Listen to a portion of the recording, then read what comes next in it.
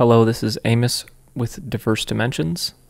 I've got another quick tip video for you guys. This one has to do with displaying deviations of features. So there's a couple ways we can change this setting. I'll show you both here. So we go down, right click our plane 1 here, go down to View, Deviations, Restore.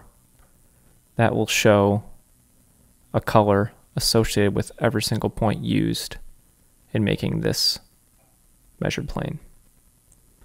One important note, you will need to have your color map toggled on to see this. Now we can also go to View, Min-Max Deviations, Restore.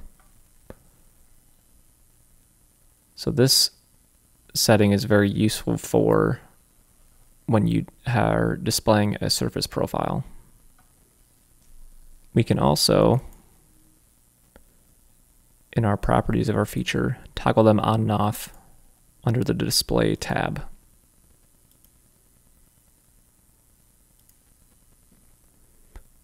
Thanks for watching.